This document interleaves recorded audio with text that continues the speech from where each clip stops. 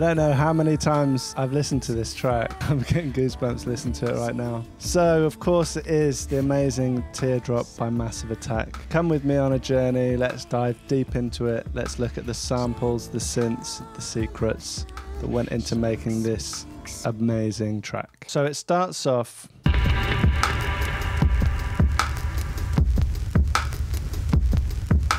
so we've got this classic heartbeat beat. It really does act like a heartbeat. It's very steady. It doesn't really change. They add a few bits and bobs on top of it. There are no big drum fills or anything. It's just there like a beating heart, just propelling everything along nicely. So what are the drums? So on Who Sampled, there's just one sample for this track, which is this drum break. It's by Les McCann. It's called Sometimes I Cry. So this is what I've got. So basically, we've just got one bar looped and we've got a nice bit of compression going on. So if I take off all the processing, so I added a bit of EQ, I wanted to boost the kick and then compress it. Bring up the sound of the hats, glue it together. But you'll notice that the original, there's a lot of crackle. Let's just listen to it from about here. Which is really quite an integral part of the tune. And I believe they just sampled it from the vinyl. In this case, I wasn't old school enough. I just got it from iTunes. So I had to add in a bit of artificial vinyl. So I used this retro color by RC20 retro color just to add a bit of vinyl noise. And I used my trusty Decimort. It's quite subtle, but I'm just trying to get closer to the sound of a classic sampler.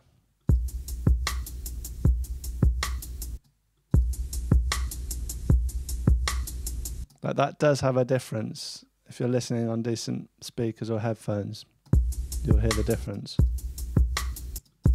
It's subtle, but it's noticeable. And then the vinyl crackle. So that's that. Then we have some more drums backing these up, and you'll notice that there's a drum missing. There's a kick drum missing in this. Boom, boom. It's just boom, boom. So how do we get this? I just sampled the tune. So I just took the sample. I just literally took the first kick, put it in a simpler, and just added it in. I think I also, I low pass filtered it because it had a hi-hat in it. I think that's more or less it. If we listen back to the original, I think there's other drums reinforcing it. So I just added this kick and I backed up the rim with another rim shot. So let's just hear it with this kick without the rim shot. Let's compare. I did try a little bit with the pitch. Like, I could pitch that down a bit.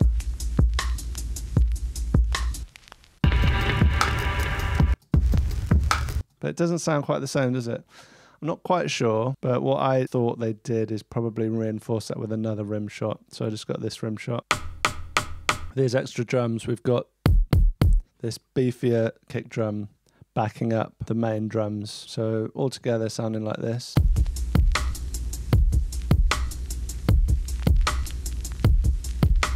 I'm fairly happy with that. We do have these effecty sounds, and this is somewhere I kind of drew a blank. If you have any idea where these come from, like, I'd be very happy to know. Like, that's up. It's almost like a horn. It's almost like a drum, but it's got like a definite note, like a pitch to it. So that's the drums in the beginning. We do get a few more layers later. So then the next big sound is, of course, the beautiful harpsichord sound with a nice volume fade up.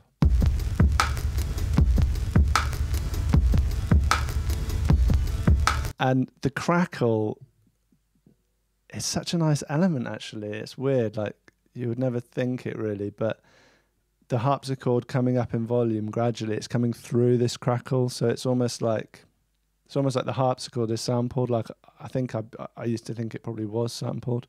Like, it's not clear where the crackle's coming from.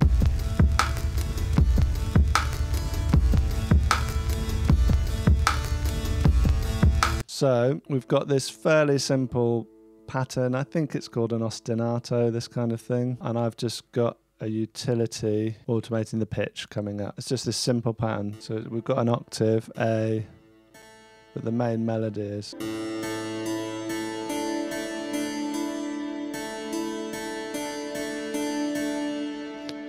Very simple, but sublime. I absolutely love it. I think it works so well. And I love this, I probably mentioned this before, when there's a repeating element like that and then the chords change around it, the context of the changing chords changes the thing that isn't changing, if you see what I mean. I absolutely love that kind of thing. So we've just got this slow volume rise until the piano kicks in.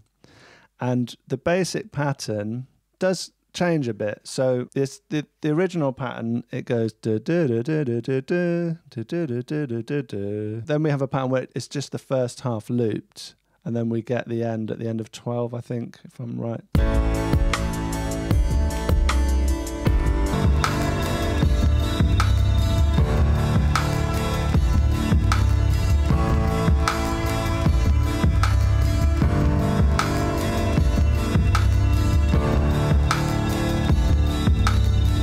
And I love Massive Attack for this, not just being, I'm like a slave. When I make music, I tend to be a slave to 16 bars, 4 bars. It has to be a multiple of 4. And they don't, they're not that. And we'll see it in a minute with the piano. So they've just got 12 bars because they actually drop in the vocal at bar 41. So with me, it would always be like at 33 or maybe 49 or 17. We don't have a lot of changes. We've got basically this pattern, and then we have a pattern where it goes back to alternating, but it's just sublime. It works so well, and it's so lovely with the piano. So as we listen, just keep an ear out for how the harpsichord and the piano are working together. So then we have the beautiful piano chords. So I want to give a big shout out to Ixie Music. It was from her video that actually learnt the proper chords. It's a really nice video. She's much more delving into the theory side of things. Definitely, after you watch this, head on over if you want to get more into the theory. So Ixie Music, what chords are we dealing with? So we've got A major, then we have a G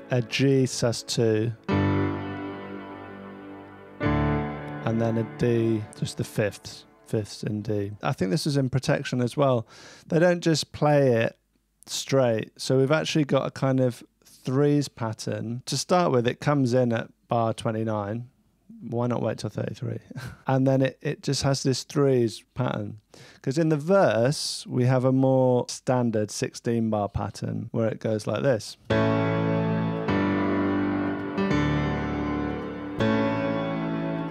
I mean, I just love it. It just gives such a cool feeling. Like, you don't know where you are. Like, the music, if it's completely predictable, is completely boring, isn't it?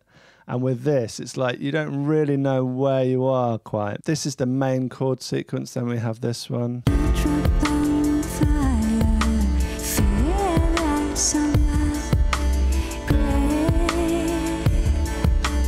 So then we have F major.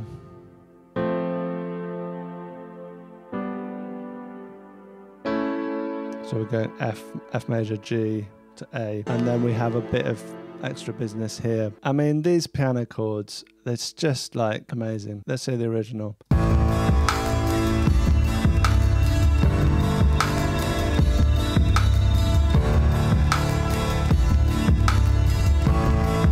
And actually, yeah, there's like an extra pad sound, which I got something vaguely similar to here.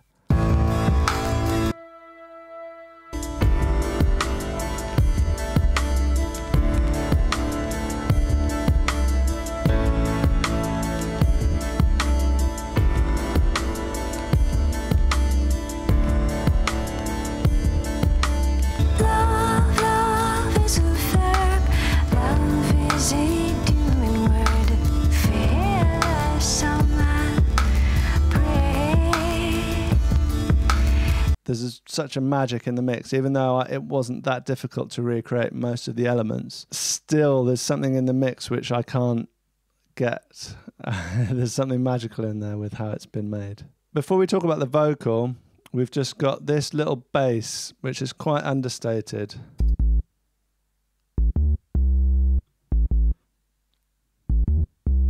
And I just recreated that using Diva. This is the Volta skin. Sometimes people don't recognize it. Quite a cool skin. So that comes in here. So let's listen to the original. So before it comes in.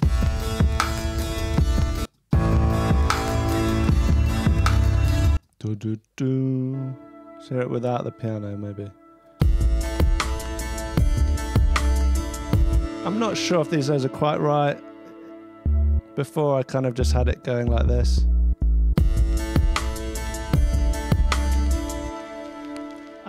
Maybe it changes. Don't think it's a massive deal. But I just got this quite subby bass and I saturated a bit, gave it a bit of drive with Decapitator. So without it, it's like this.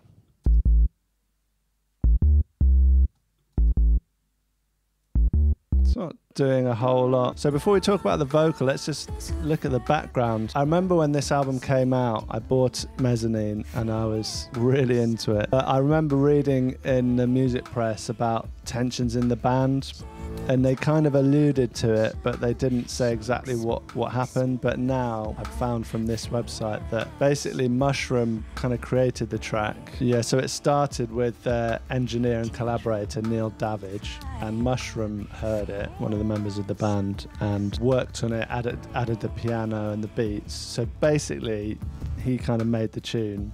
And he really wanted to have Madonna singing on it because they'd actually worked together previously. But then when the other two members of the band heard it, they really wanted Liz Fraser. I can imagine how hard that must have been. Like, it's your tune, it's your vision, and it kind of gets taken over. But it gets taken over, but actually turns out to be one of the most amazing tunes ever, in my opinion. So yeah, I can see why that would have been very difficult. I mean, the lyrics are kind of incomprehensible. I never knew what they were. So apparently the lyrics are: love, love is a verb, love is a doing word, fearless on my breath. I always thought it was flower, flower, face so fair, love is a doom word. So I'd be interested to know like what you thought the lyrics were. Did you hear them clearly? I mean, it's such an incredible vocal performance. I just think it's genius, actually. But it's not the most intelligible lyrically, but it's all the better for that. I'm not saying that's a bad thing. And apparently I found out that Elizabeth Fraser had been going out with Jeff Buckley, who tragically died. I think he drowned. And this was written shortly after that. So there's speculation as to whether maybe it's about that, and it would make sense to me. Also, the people making American Beauty wanted to use this track, and I think the band basically said no. I think they maybe thought that it was going to be a bit rubbish or something. Yeah, and then afterwards 3D said that was actually a mistake. I have to say I loved American Beauty when it came out, and I absolutely adore the soundtrack, and there's some quite cool dance tunes that sample the soundtrack. I don't know, I like American Beauty with the Thomas Newman soundtrack. Maybe it would have been cool with Teardrop in it. I don't know, what do you think? So let's have a listen to the vocal. I got the vocal from YouTube. Some clever person used some trickery to actually basically isolate the vocal. So I sampled it from this YouTube video. I'll put the link in the description. So I've got the vocal like this. Love is a verb, love is a doing word, fearless on my breath. I mean, amazing timbre, like the sound of the voice is just so ethereal. B, the lyrics are very interesting and cool. They're not like boy meets girl, like average I love you baby like vocals, are they? And also just the melody of them is so unexpected, and it's going from like major to minor. It's kind of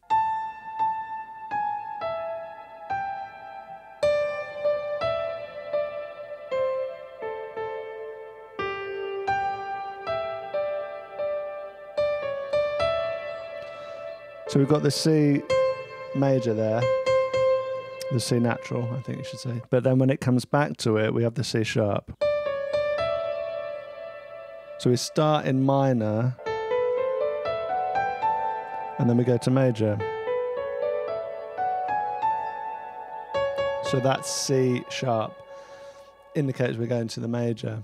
And we're doing these massive octave loops. I'm just in awe of this track. I'm just totally in awe of it. So let's have a listen to my version, and then I'll flick back and forth to the original. Love is a verb, love is a doing word. Fear the summer break. Gentle impulsion shakes me, makes me lighter. Fear the summer break.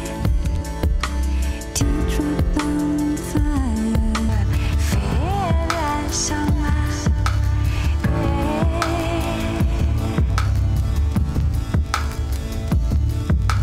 And again, beautiful arrangement by Massive Attack. So we have the chords, we've got this like threes pattern of chords, 12 bars, then we drop in with a vocal. We have like a verse and kind of like, not really a chorus, maybe like a middle eight or just like a B section. Then we just drop out, just have beats and some effects noises, and we add a bit more percussion. We've got some shakers coming in here. But there's some shakers as well. So we just have a nice little chill out, and then we come back into the verse again.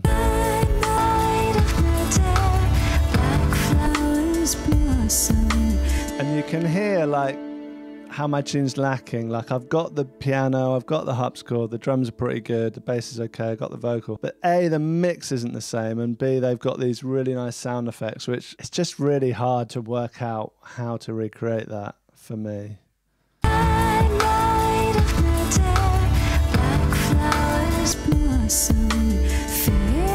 And a lot of it is in the mix and the master, I think.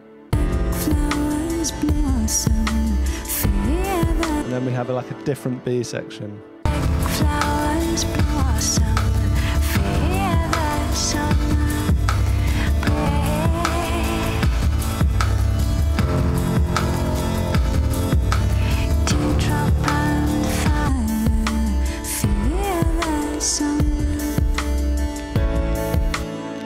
Yeah, we've got an extra chord here. I think it's a D minor. Again, 12 bar pattern. So it gives us this three threes type.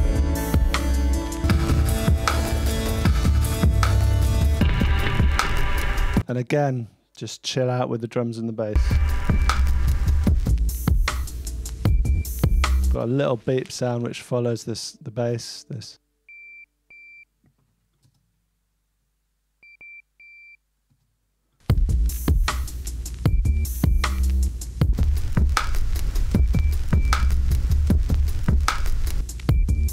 My beep is exactly the same. That's pretty good. I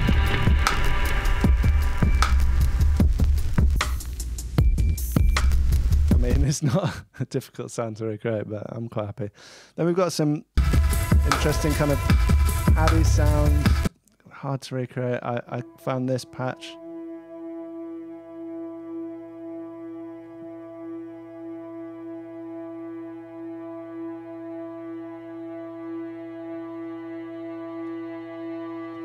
So this is a patch in Diva, and it's by the Unfinished. It's a preset pack I bought called Diva Oxide.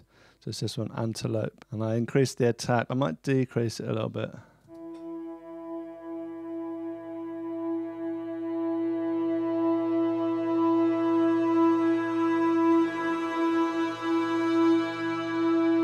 But again, it's not like massively close. The other thing we do have though coming in is a nice bit of reversed piano. This is a nice trick to take a sound with decay, or maybe you put a load of reverb on something, then you reverse it and you have it reversing in. So let's listen to the original and listen out for that reverse piano.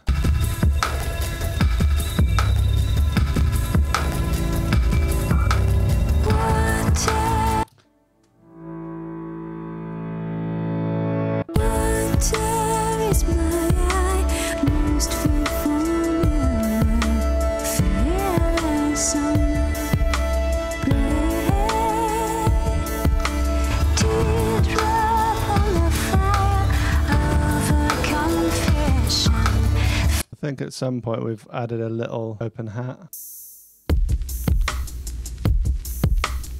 So if you listen. You can hear it in the background, and there's more subtle percussion and stuff coming in.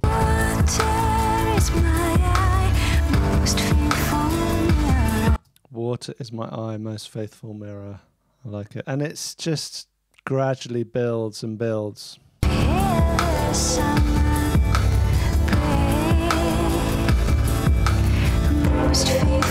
Okay, so coming to end, just want to do a little plug for a track I made a while ago, and it's one of the ones where I actually lost the project file, so I couldn't work on it. But it's got a really nice vocal from someone I know called Callie. It's on this album, and it's basically my backing track isn't all that, and Callie just improvised this, or you know, it wasn't like a proper vocal session. She just did this vocal pretty much off the cuff. I do have a bit of a soft spot. It's very much, how can I say it? It's a bit of a rip-off of Teardrop. I was definitely going for that kind of vibe. So it's a homage. So let's have a little quick listen. Looking to your eyes, I see freedom and surprise. I mean, that vocal is just mad. Callie's actually my friend's daughter, and she came around our house and just started singing, and I was like, whoa there, that's amazing. So Callie, if you're watching this, big up yourself. Maybe we should do another tune. And so it just kind of builds. It's quite basic, the mix and stuff. I wish I could go back to it. I wish I could polish it up and change it, but I can't.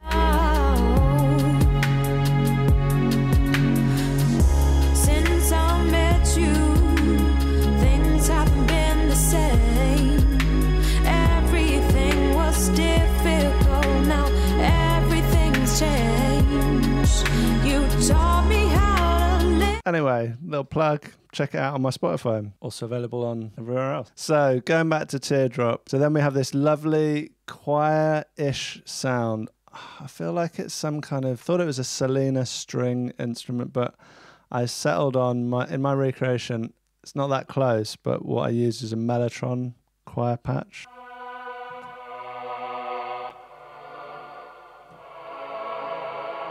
Their sound is pretty cool. But I think it's just following the notes of the piano. Just to illustrate it, here's my version.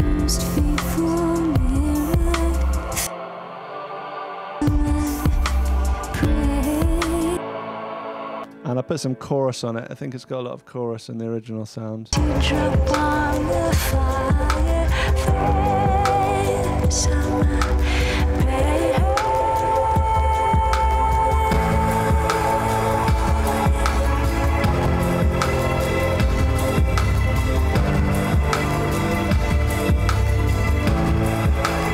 So we've reached basically the end of the vocal. There's a couple of little bits left, but we've just got such a beautiful triumphant section, and it's always subtly changing, you know, it's just a masterpiece. I'm just in awe of it. Yeah, so we build up to this crescendo. So let's just listen.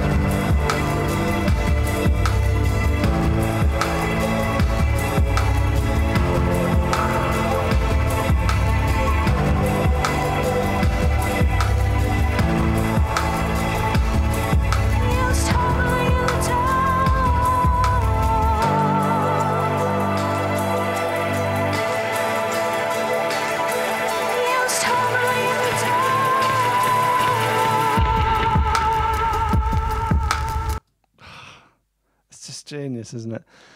What is she saying? I had to look. What are the lyrics? You're stumbling a little. You're stumbling a little. I mean, what do you think it is? I mean, it's amazing.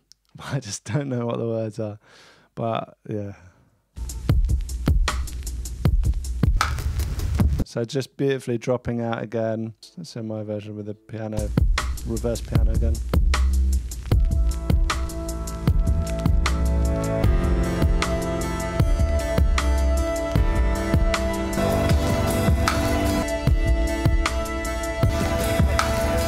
Pad doesn't sound too bad, actually.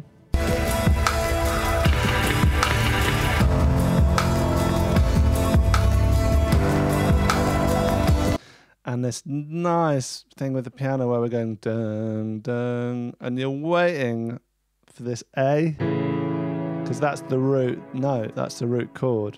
but they're not giving it to you. So it's just creating this sense of anticipation that leaves you like literally wanting more. Brilliant songwriting. And then they leave you wanting even more. They just have the first chord.